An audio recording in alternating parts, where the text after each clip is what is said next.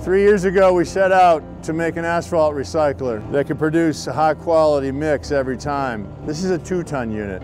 This is the Renova 4000, which is the number of pounds it handles. So what our design strategy is to have a high-quality output of the mix. The 3 things out that we want: elasticity, adhesion, and compression. The 3 things that go into it to get to those 3 things out are the 3 components of any hot plant.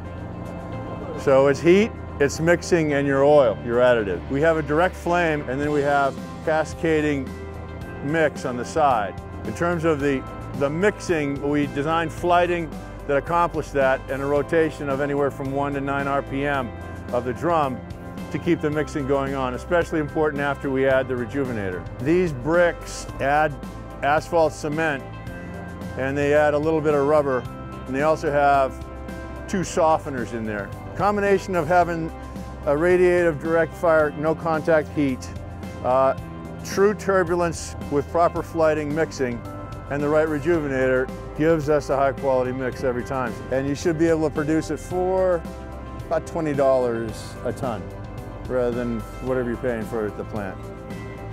59, 69. And then of course winter, that goes up when you're talking about cold patch, right? So we're still down at $20, and you don't have to drive to the plant either. So we can put chunks in, put millings in. The design is to recycle asphalt, right? One of the things that it does that's very important is the ability to reheat.